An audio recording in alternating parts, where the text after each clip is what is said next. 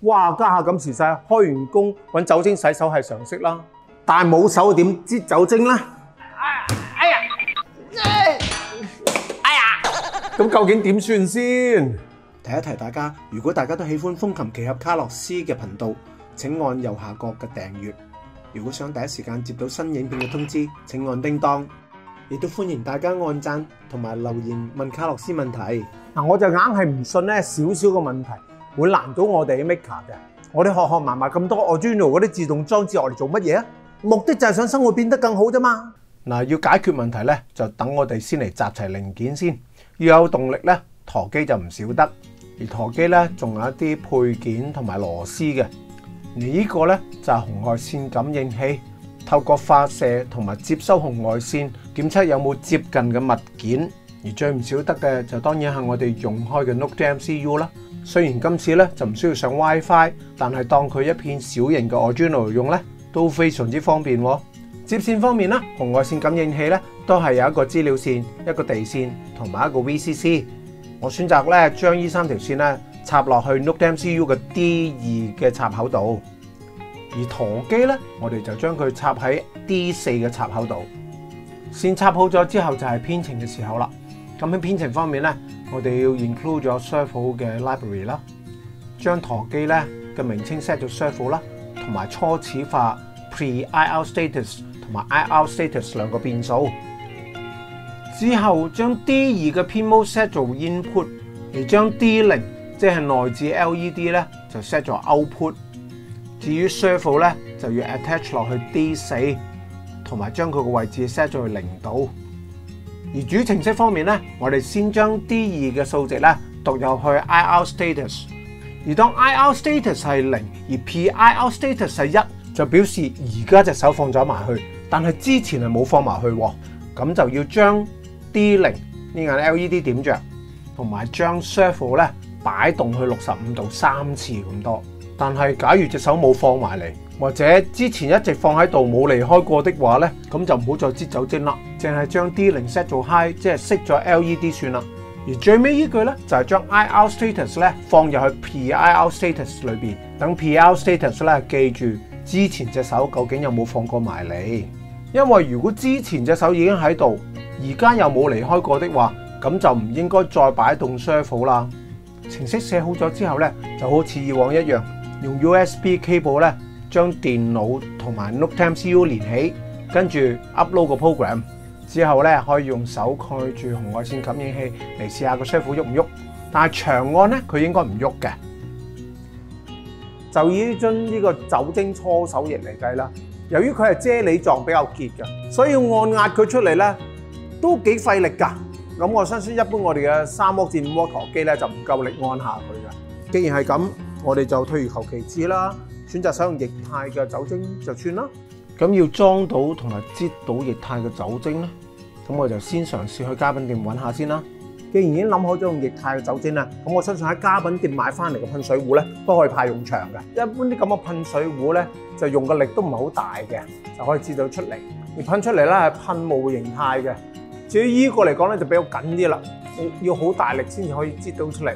但係咧佢個嘴咧就可以調校。兩者嚟講應該依個容易做啲嘅，但係我就想向難度挑戰喎。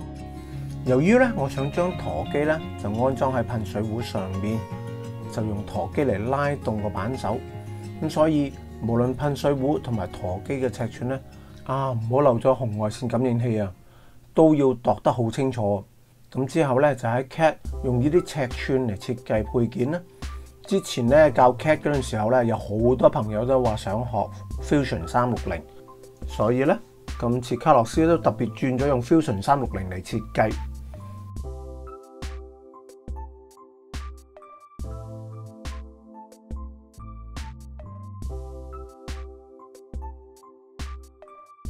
之後咧亦都係 output 出去 Q 啦，跟住打印佢出嚟啦。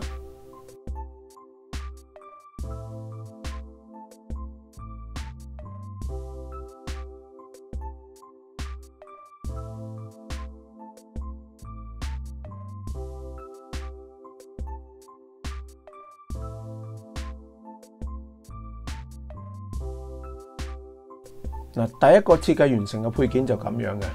安裝好之後咧，大家唔好笑啊，因為通常第一次咧多數失敗嘅。咁喺度你已經見到舵機啦，同埋嗰個紅外線感應器咧，都已經安裝咗喺配件度，而配件咧亦都安裝咗上去噴水壺上面啦。咁至於個扳手又點樣連落去個舵機度咧？我哋就試下轉個窿仔，跟住用條鐵線咧，將舵機咧就同呢個扳手連結起佢。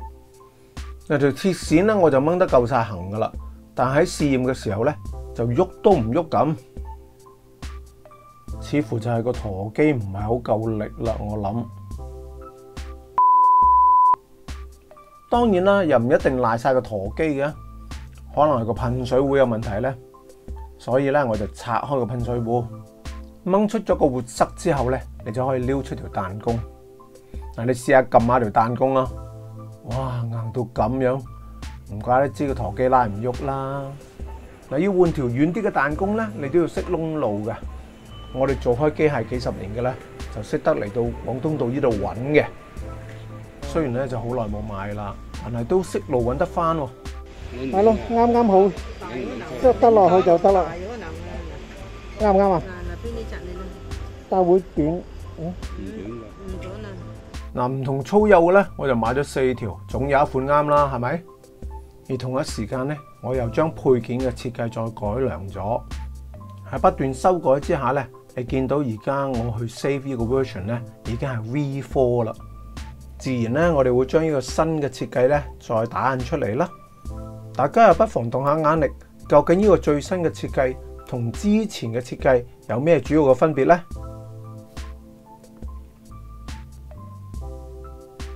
嗱，冇錯啦，聰明嘅你一定睇到啦，就係個舵機咧，由個噴水壺後面咧移咗去前面喎，而感應器咧就避咗喺舵機嘅另外嘅一邊，而呢個位置咧應該方便到舵機咧更容易會掹到個扳手嘅。好啦，準備 take two 試驗第2次。嗱，彈弓啊換咗，舵機位置變咗，好明顯咧。今次舵機咧就夠力擠到啲水出嚟，仲擠到好鬼遠添。試下扭走咗嗰個噴水嘴，睇下會點先。啊，咁又唔得喎，咁就滴落嚟喎。仲有咧就係我一直死心不息，就想試下搓手液究竟擠唔擠到出嚟。於是試完擠水咧，我就換咗樽搓手液落去試下啦。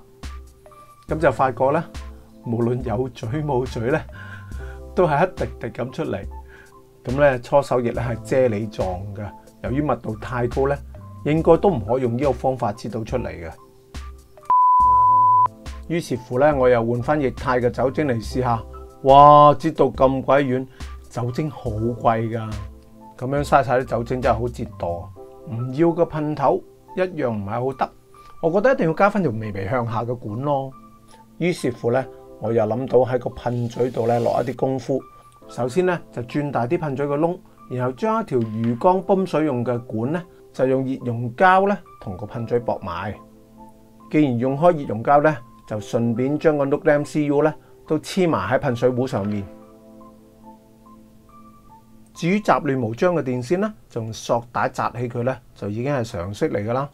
好啦，製成品嘅最後試驗，似乎咧加出嚟象鼻咧，啲酒精咧正常滴出嚟啦，咁成件事叫做成功啦。